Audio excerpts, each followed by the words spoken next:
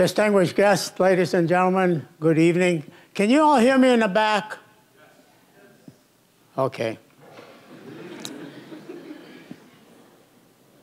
I am grateful for the kind and generous remarks, David. I had to remind myself I was not dead, and that was not my eulogy.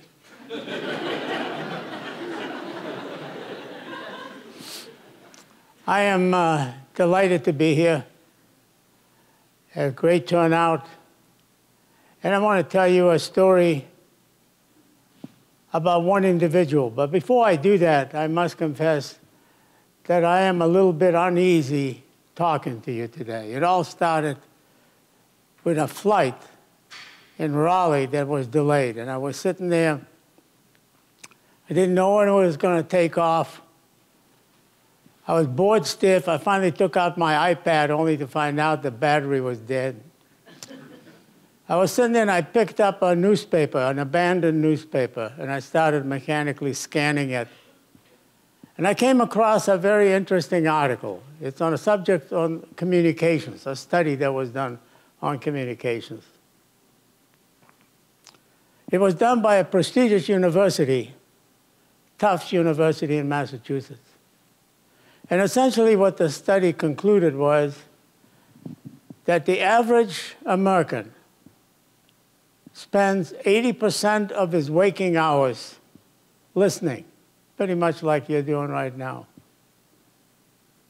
Unfortunately, we only hear 50% what's being said, understand only half of that, remember even less.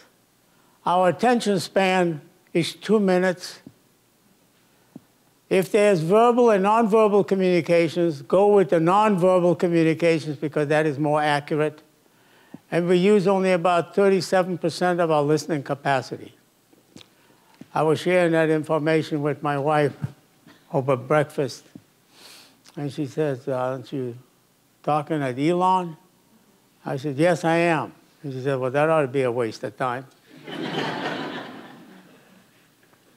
But you're already here.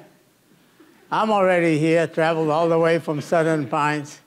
So we might as well give this thing a stab and see if we can make it work. This is one individual's journey in space and time. As far as space is concerned, it started in this little yellow spot here, Lithuania, took me all over Europe. And then as I joined Special Forces, it traveled all over the world. It's a journey in time. I was born at a very early age. And over time, I grew into a shriveled up old man.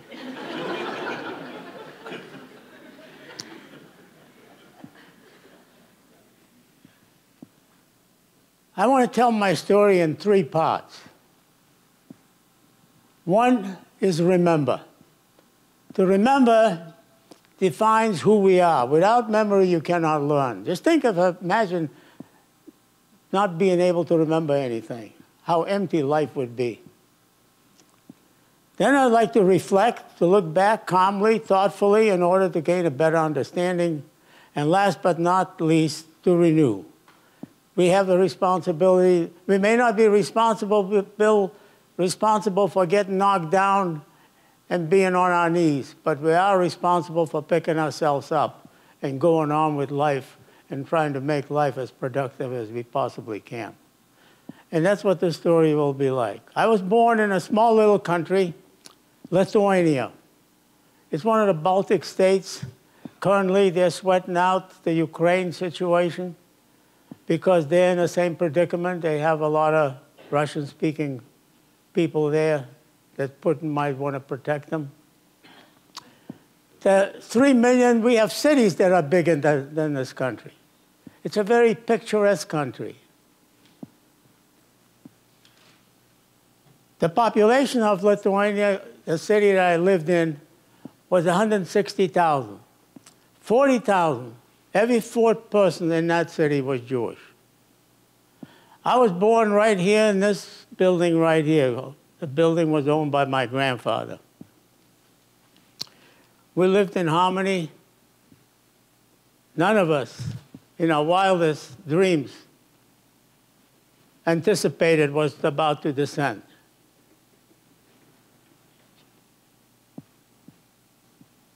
That's me, my mother, my father on the main street in Kaunas. And as you can see early on, I had a passion for a beret.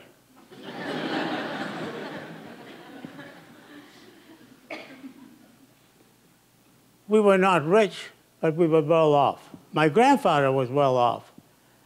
And that gave us a safety net for my family, my parents. Now, the fact that the clouds of war were gathering in Europe, we were aware. We did not have cable TV, cable news, 24-hour news, but nonetheless, information did reach us. And we knew that in the western part of Europe, they were in trouble.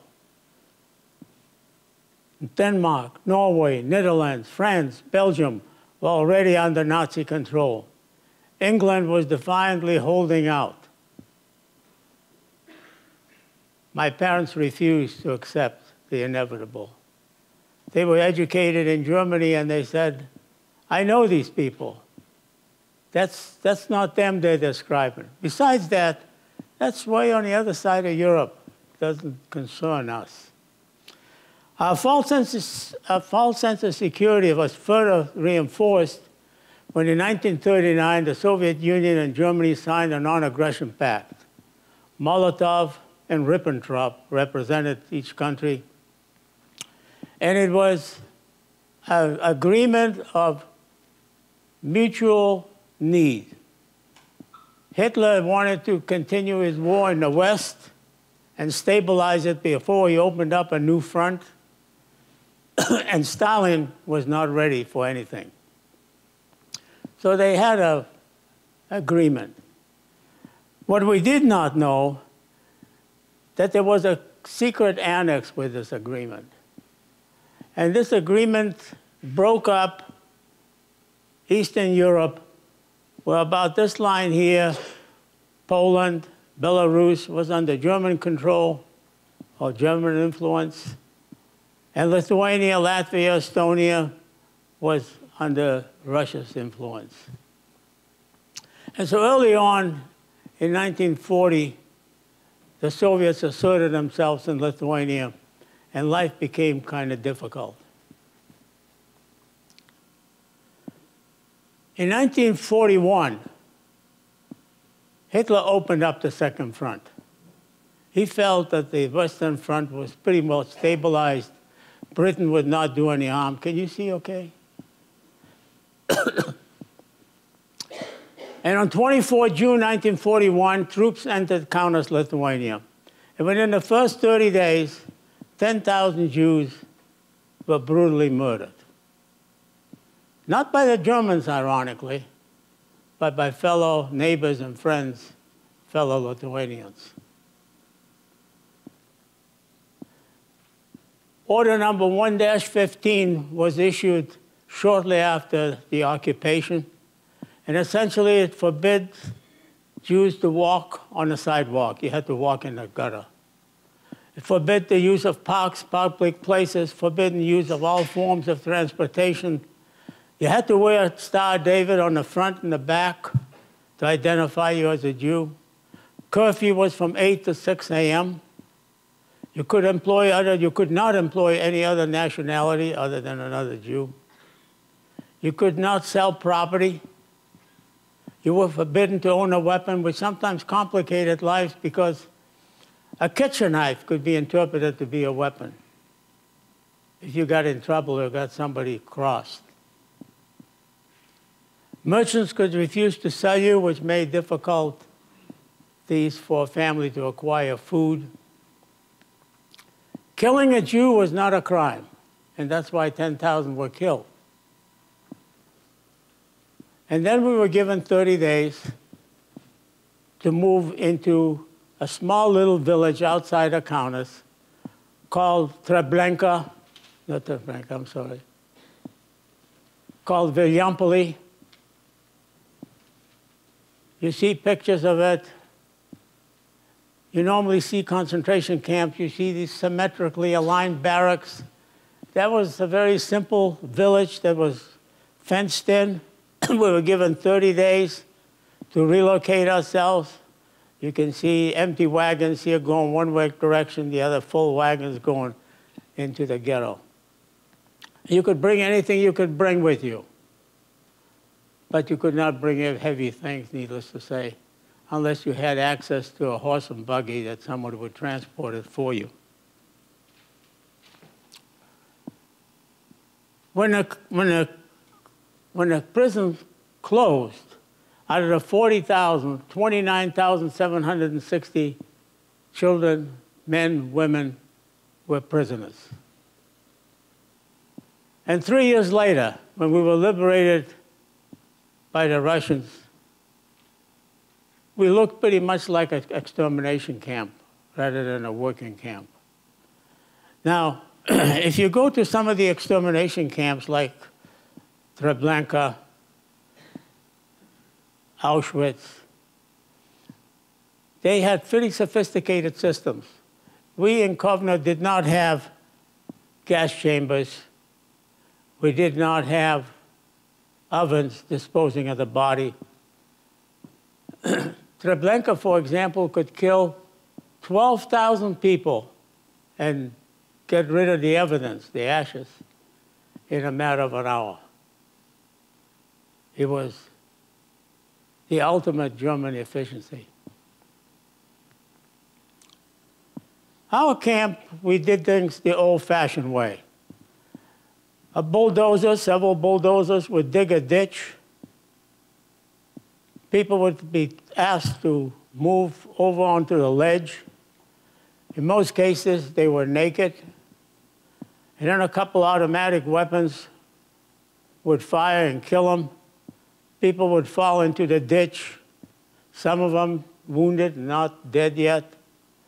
And if you were laying on the ledge, a detail, you can see right here, one individual, would come along and throw you into the ditch.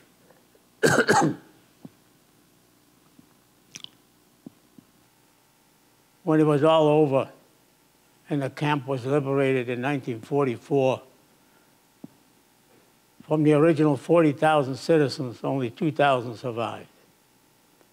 You know, I consider myself incredibly lucky that I'm one of the 2,000.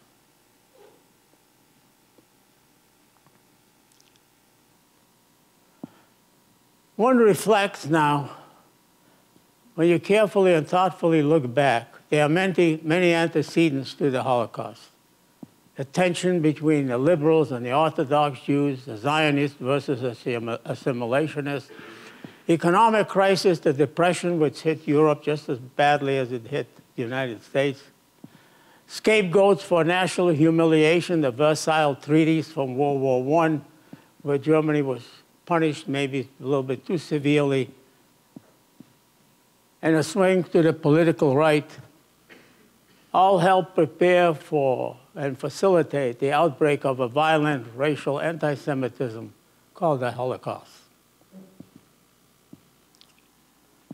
With Adolf Hitler, ideological anti-Semitism captured a state. It achieved a certain amount of legitimacy and acceptance. They were able to go on this killing spree without challenge. And the Nazi regime had widespread support, to include the church as an institution.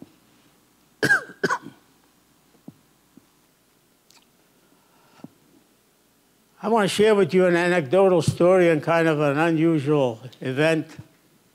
In 1989, I was assigned to Berlin as the commanding general of U.S. forces. Berlin was a divided city, as you can see on this crest right here. I think there's a better shot next time. We had a Russian sector, a French sector, a British sector, and a U.S. sector. Within each sector, the country that occupied it was the ultimate authority. And in the US sector, there was a facility called the Wannsee Villa. I went there a number of occasions, walked through the empty rooms, if the walls could only talk. On 20 January, there was a meeting, 1942. Actually, the meeting was called in December of 41. But in December of 41, the Japanese were going to bomb Pearl Harbor, and they needed all the key people on deck. And so they rescheduled the meeting. And in that meeting, they coordinated and operationalized the extermination plan. The goal was to kill 11 million Jews.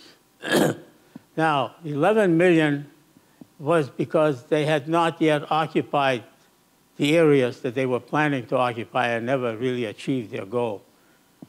But they did a pretty good dent by killing 6 million.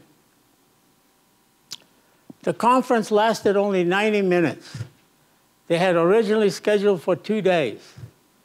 But everybody came so well prepared, there was considerable cooperation.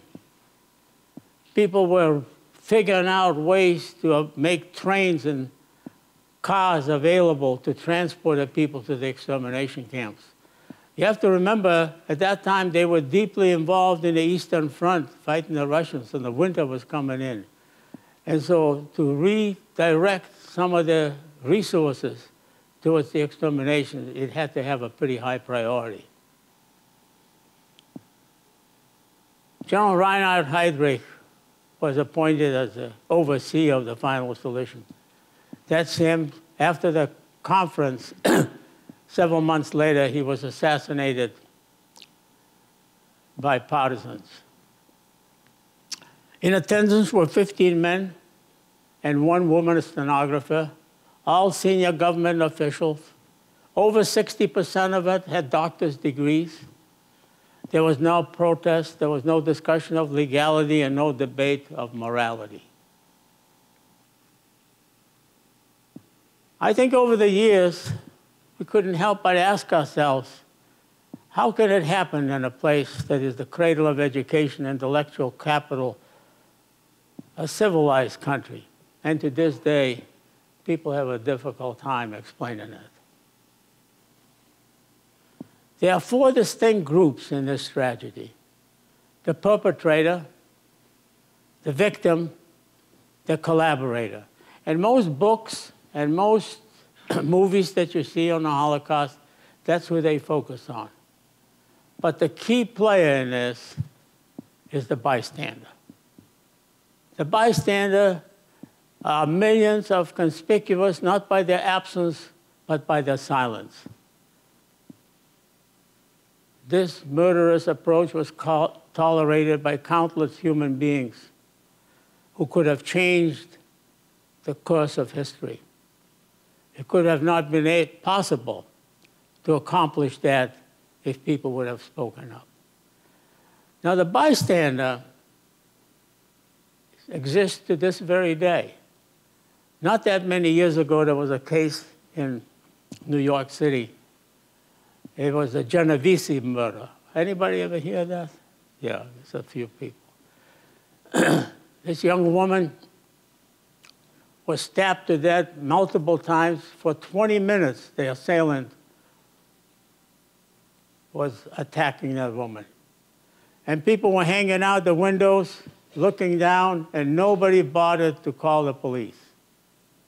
And later on, when they tried to reconstruct the story and the press got into it, the explanation was didn't concern me. I think the bystander is best captured by Dr. Martin Niemöller, a leading German Lutheran pastor who ironically died in Dachau. He was in prison. But he wrote a little poem. First they came for the communists, but since I was not a communist, I did not protest. Then they came for the trade unionists, but since I was not a trade unionist, I did not protest. Then they came for the Jews, but since I was not a Jew, I did not protest. And then they came for the Catholics, but since I was not a Catholic, I did not protest. And when they came for me, there was no one there to protest.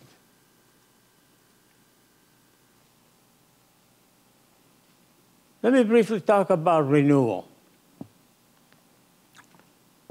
Friedrich Nietzsche, a great, well-known philosopher, I'm sure many of you probably studied him, said, "He who has a why to live for can bear almost any how." I found it, my personal experience, true. There's a book written, The Man's Search for Meaning, by Viktor Frankl. Has anybody here read that book by any chance? Yes. You're into deep stuff. Man's Search for Meaning basically says that you are responsible to find meaning in life. You can't blame it on your parents or blame it on somebody. You are responsible. And it can only be discovered outside of yourself. And you can find it in one of three ways. A love relationship.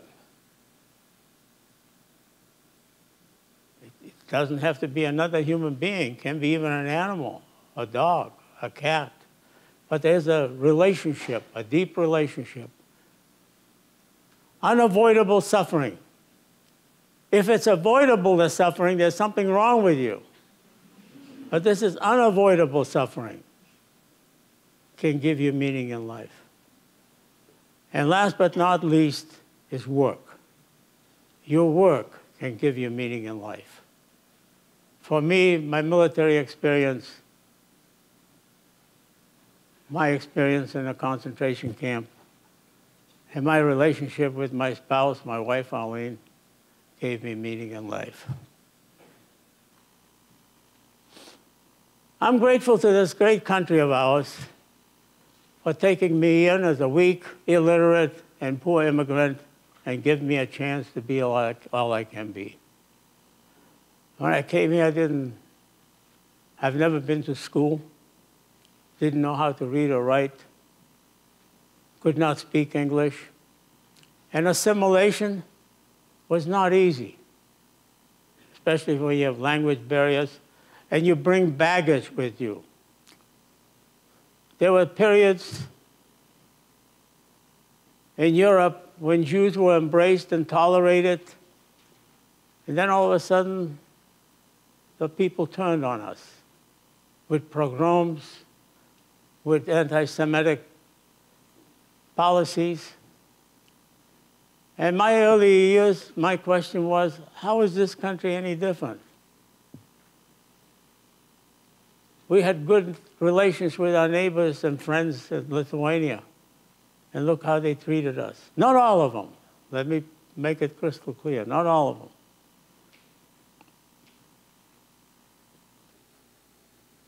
I'm grateful to the lady I married 59 years ago. Long time. Especially when you consider that everybody said it won't last. It's not going to last. She was a young little girl, grew into a young, beautiful woman, and this guy, who was handsome to start with, just kept improving on it.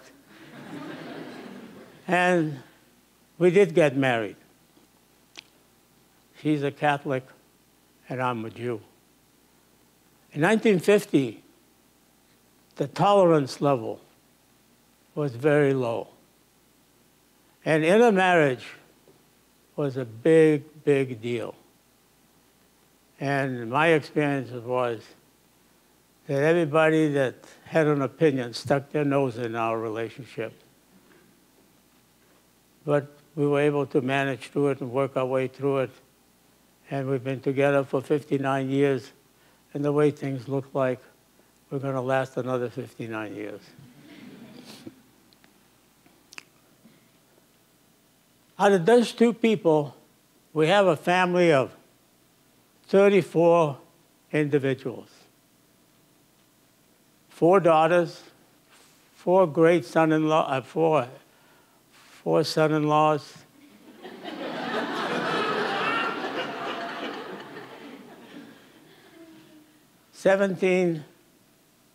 14 grandchildren and 7 great-grandchildren. And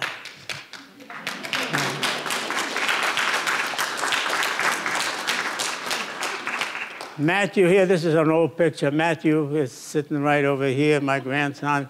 This is David Smith.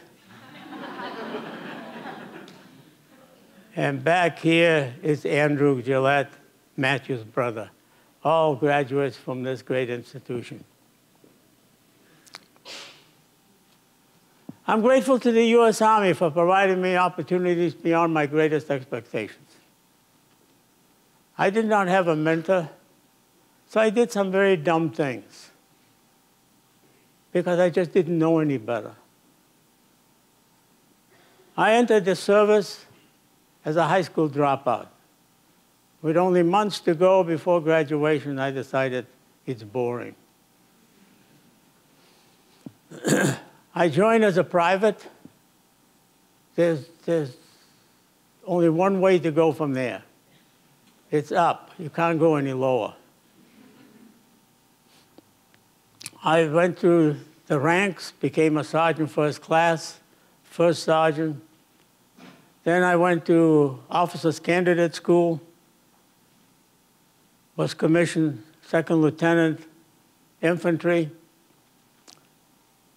I served with a number of units, and then one day we were on maneuvers. I was a company commander. A company is about 180 men.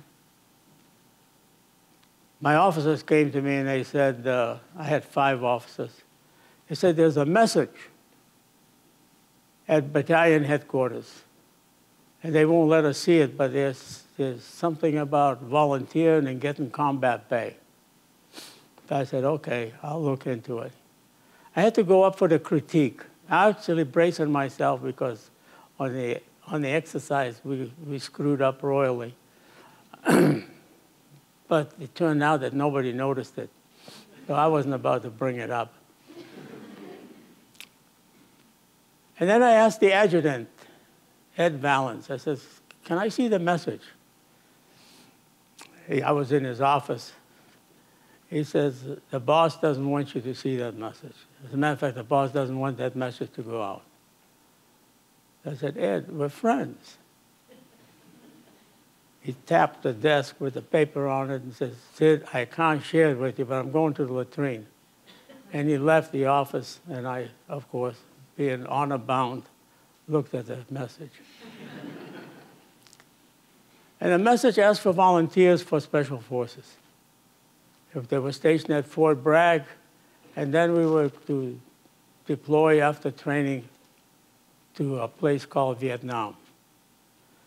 I came back from the trip to the headquarters. I told the guys what the message was all about. The message leaked out throughout the battalion. Everybody knew about the message. But there was only one fool that submitted the request, and that was me. And I do not regret that. I spent 32 years as a Green Beret, ultimately being their commanding general. I served for 40 years, 32 of those years in Special Forces. And it's amazing how quickly those 40 years went by. I'm still involved with them. They humor me. They invite me over and show me all the latest developments and the latest tactics and techniques and the equipment.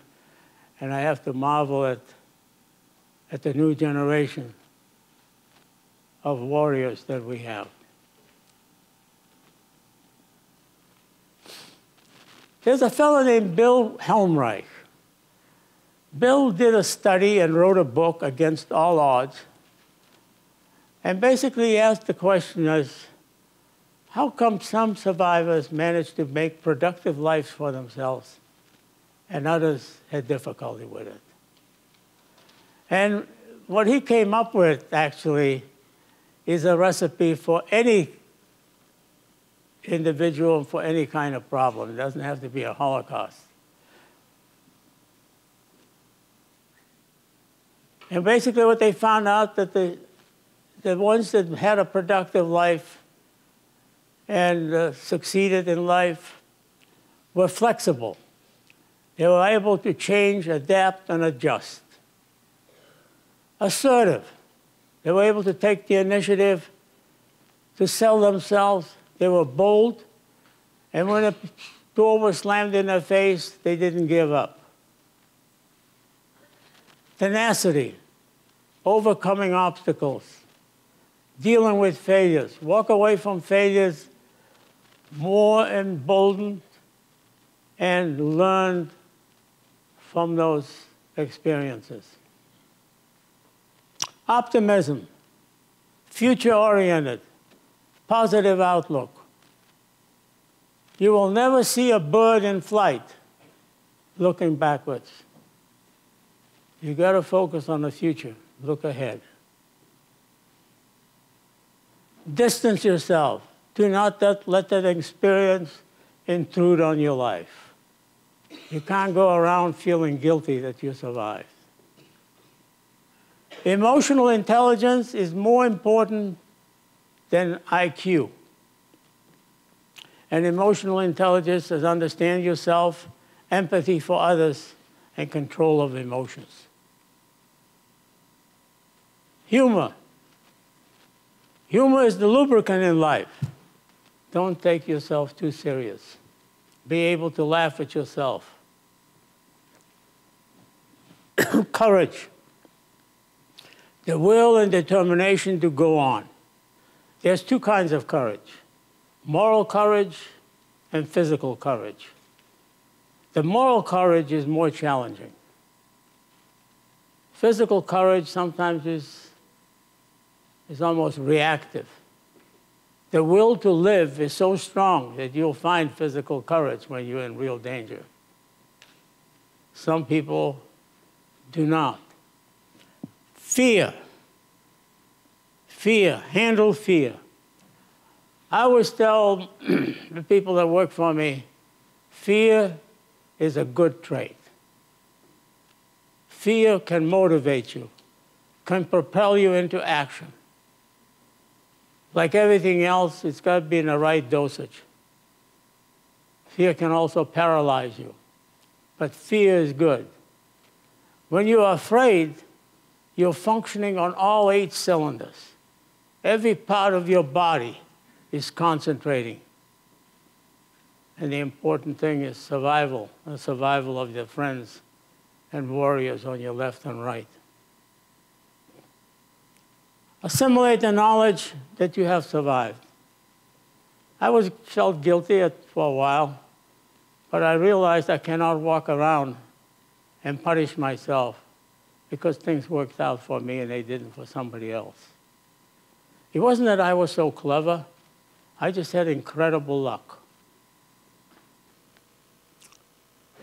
By any standards, the Holocaust stands as the most terrifying example of man's inhumanity to man.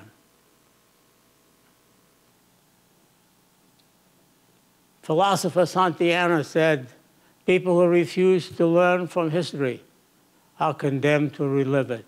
My personal experience in life has shown that unless a man lives in peace, in order to live in peace, he needs to be blind, deaf, and dumb.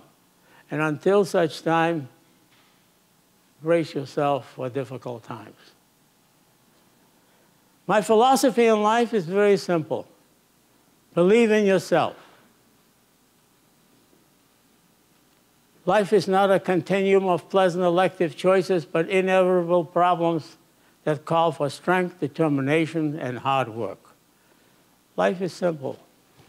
It's not easy. And on that note, I'll stop, and I think we were going to have some questions. Thank you. Thank you.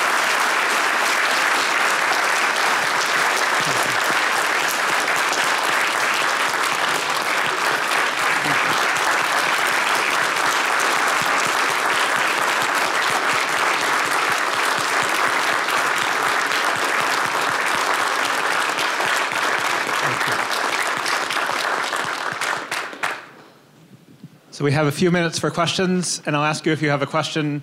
Maybe people could make a line right here in the middle of the room, and someone has to go first, and then they can pass the microphone to the person in back of them.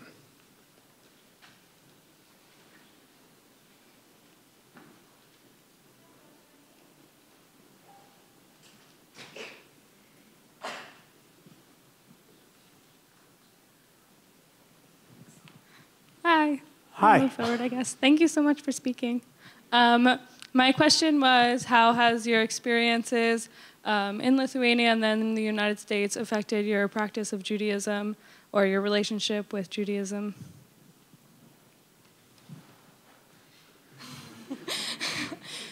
It presented me with problems. Mm-hmm. The problems were that I had difficulty getting explained why. And normally the rabbis would say to me, it's God's will. That's the way God wanted it. Well, or some of the people were sinners, but they were young kids that hadn't have lived long enough to be sinners. I began to question some of my Judaism, but I never stopped being a Jew. You know, I'll die a Jew, whether I'm a general or whatever. I still am a Jew.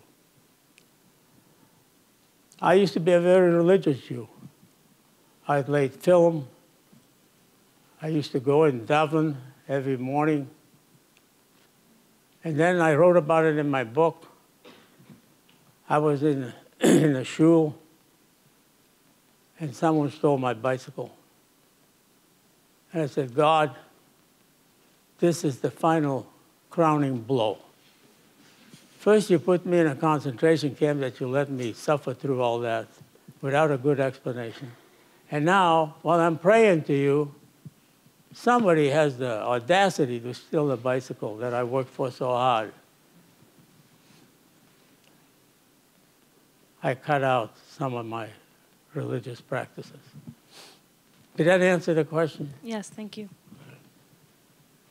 Anyone else? Of the 34 members of your family, what religions are they? They cover the whole waterfront, from agnostic to non-practicing. I think this is the trend in the country. This is, you go to Israel, you know, real religious Jews are the minority.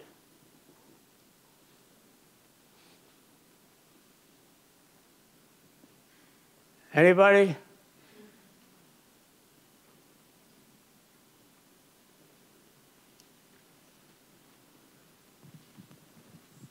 I was just wondering, what helped you and your wife work through the prejudices against you being a, mixed religion couple in that time in America?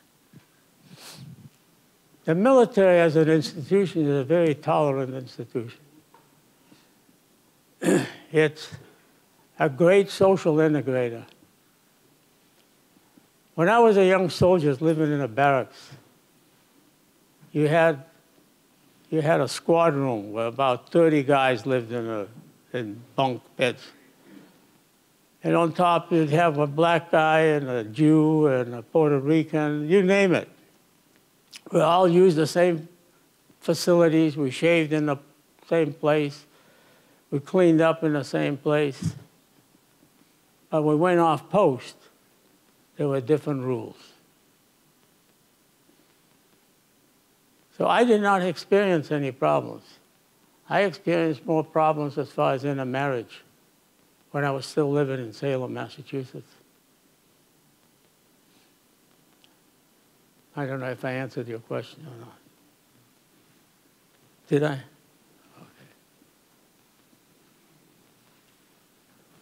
Hi. Okay. Oh, I have to stand? Okay. Oh, it doesn't make me much taller, but okay. There's a lot of talk about reparations and forgiveness of the Shoah. It's been 76 years since Kristallnacht, which many people mark as the start of the Holocaust. And there are mixed feelings about the notion of forgiveness. Do you think the perpetrator should be forgiven? Is there an obligation to do so, or is there not? You haven't by any chance read a little book called The Sunflower, did you? Yes. You did. If you look in there, some of the people that write in to The Sunflower, you'll see one Sid Shachnow has written in what I thought about it. And basically, when they asked me to comment on what this is a story where Wiesenthal is working in a labor camp, and he's working at this hospital, and a Nazi officer goes up and he says, follow me. I might take a little liberty with the story. It's been a while since I've read it. He brings him into a room, and there's a dying Nazi officer laying there. And he says to Wiesenthal, I need forgiveness from a Jew. What I've done was terrible, and I realize it. He essentially killed a bunch of people in a house that he set on fire, and children, women, men, all perished. And Wiesenthal stands there, and he says, what should I do? That's about where the book normally stops, and asks the question.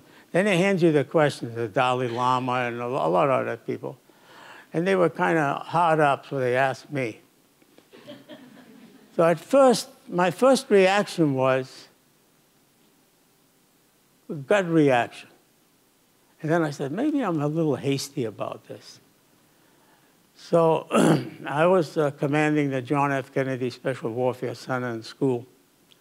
And so I called in a chaplain, an imam, a rabbi, Remo Butler, a black colonel, Special Forces, and a couple NCOs.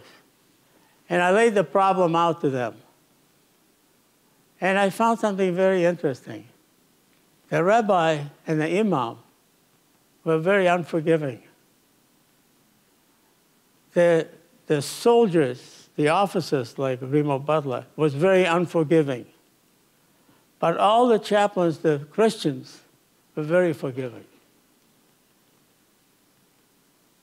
That's when I decided that I didn't have a clear vision. But I decided, I don't know, what the hell does it take to go to hell? If that doesn't meet the criteria, what does meet the criteria? So I said, the good place for him to go is to go to hell. And for Wiesenthal, who the heck is he who anointed him to forgive anybody? If there's going to be any forgiveness, it's going to be the man up there. Folks, I see you're ready to go to bed. Thanks for having me. Thanks for being such a great audience.